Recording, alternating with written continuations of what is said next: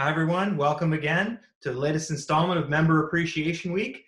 We've got a really exciting event for us today. We're going to have an interview with Brad Sinopoli from the Ottawa REDBLACKS. The Ottawa REDBLACKS are great partners of ours. We've been working closely with them for many years. If you've been to games, you've seen CAA all over the stadium.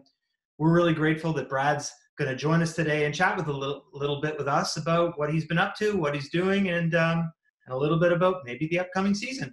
So stay tuned. Welcome, Brad Sinopoli, to CAA Member Appreciation Week. Thank you so much for joining us. Thanks, Jeff. Glad to be here. So, I've got a lot of questions I want to ask you, but I guess let's start with fatherhood. I got a couple of teenage kids, but I know you got a new baby, right? That's right. So, how old is is it a daughter or son? It's a son, and Okay. 5 weeks now. And I guess it's just like anyone else that's had a child with 5 weeks. He's sleeping very little. We're trying to get him to go down for naps and nighttime, and so it's a fun adventure. And I think it's good being home, with nothing really to do. We're all of our focus is on him, and so it's been a fun ride so far. Well, that's great. I noticed that you don't have too many bags under your eyes there, so you must be doing something right, I think. Maybe it's the computer. Maybe it's not picking up what you're seeing really, but we're doing something. Yeah, we're doing okay so far. Well, I'm glad to hear that. Really glad to hear that. So obviously this is such an odd time, in the COVID era here. I know that it's right around training camp time usually, right? Right about now? Yeah, that's right. Usually at this point, we're looking down pretty much 2 weeks to go until training camp, middle of May. So usually our mindset and physically we're about ready to go. But yeah, this time it's a little bit different. Yeah. So I'm really interested sort of from a physical point of view, how do you do it? And then I guess even more importantly, from a psychological and mental point of view, how do you keep yourself engaged and try and think about the season and focus, etc.? Yeah, it's interesting because none of us have experienced this before. So it's new for everyone. And usually we're so structured with our workouts and regime about leading up to training camp. And now it's just an uncertainty. We're not sure when we're going to start. So the training programs have kind of had to be altered. Some guys are at home in an apartment with nothing to train with, maybe just body weight, maybe some kettlebells.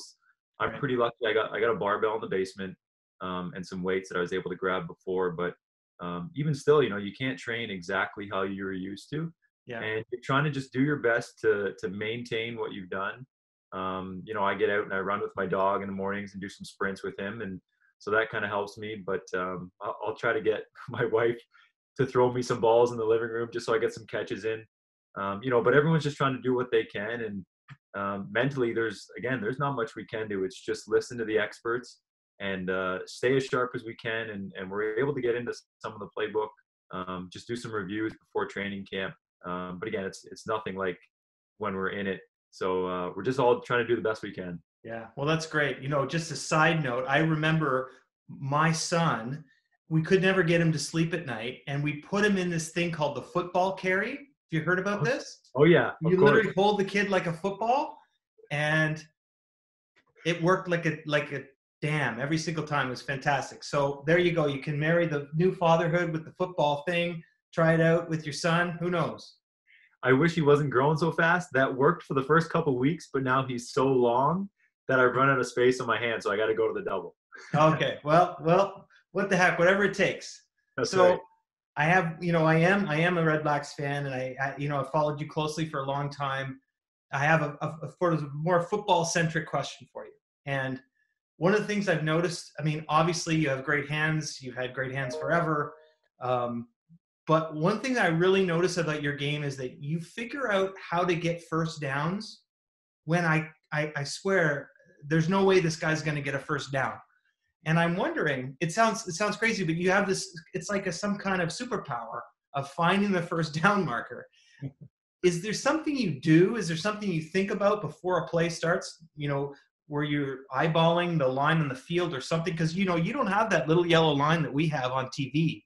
That's right. Anyway, I don't know if you have any thoughts on that, but it is a superpower you've got. You know what? It's there's a little bit of luck involved. But every play I try to see where the first down marker is and understand if we have to go 7 yards and my routes 5 to 6, maybe I'm going to push it just that extra little bit, just so that in case I wasn't able to get the extra yards, I'm right there. And hopefully if I fall forward, I'm a big, tall guy, so that actually takes up usually 3 or 4 yards. So as long as you fall forward, that's a big key. That helps a lot. Right.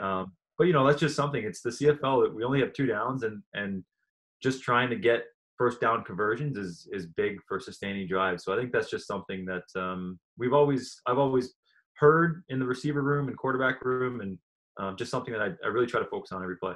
That's great. Well, thanks for that. The one other thing I wanted to talk to you a little about was the OSEG and the OSEG Foundation. I know the foundation is involved in all kinds of things in the community. Is there anything that maybe you want to share about sort of your connection or involvement with the foundation? Yeah, the OSEG Foundation, they do a fantastic job. And I think the one thing that stands out for me is over the years, they've been able to put on a lot of different events that engage just a big demographic, really. So, there's a dinner on the field where guys and girls, everyone can come from different companies and just have an experience on the field, and you can donate. There's prizes, just trying to get awareness. There's the women's night that they hold, where is fantastic. They try to get as many ladies out and just teach them a game of football. You get to go in and watch some film and chat with the guys and run around and just have an experience that's very different. And of course, they help out with a lot of children that are in needs in sport. And it's fantastic. So as a player, anytime they ask us to do something, it's fantastic that we're available to just really do whatever they ask. Well, that's great. And I'm so glad that certainly so glad the foundation is there. So glad you're involved in it. And I guess from our point of view at CAA, we're always looking to be connected to the community. And here today, we'd like to make a donation of $1,000 to the OSEG Foundation going forward, for you to use and the foundation to use for whatever initiatives you think are worthwhile in the community. Wow, that's amazing. I really appreciate that. Again, they do an amazing job, and I'm sure a lot of kids are going to benefit from that. So thank you very much. Oh, you're totally welcome. You're totally welcome. Now, speaking of, I was just thinking as you were talking about on the field events, one thing we do at CAA North and East is every year we have a member appreciation day where we invite members actually to come out and run around the field, run some routes, maybe try and defend Brad Sinopoli. That'd be kind of fun. So for those members who aren't aware of that is a thing we do once a year, and we'll be announcing that on our website whenever the season does get started, what day that will be, and maybe we'll even see Brad there at our member appreciation day. For sure, that sounds awesome. That's one of the great things about the CFL too, is I think it's so accessible for the fans to be able to have an experience like that, come on the field and play catch or run around with guys. I think it's fantastic. That's great. So last thing. So it is our Member Appreciation Week, and we're giving away prizes. We're giving away all kinds of different things. And one prize, I think maybe the most valuable prize of the whole week, would be a signed football from Brad Sinopoli. So I'm wondering whether you're willing to sign a ball for us, and we can give it away to one of our members. Of course, you're lucky. I don't always carry, but I have a pen with me and a ball. So you're lucky. Fantastic. That's great. All right, Brad. So you sign that ball, you can throw it back to me, and away we go. I hope the wind is strong. My arm isn't what it used to be. You ready? Yeah. Nice. Got it. That's awesome. Thank you so much, Brad. That's great. Really appreciate you taking a few minutes to chat with us today, and we really look forward to big success on the field this season. Thanks, Jeff. Looking forward to it. All right. Have a good day. You too.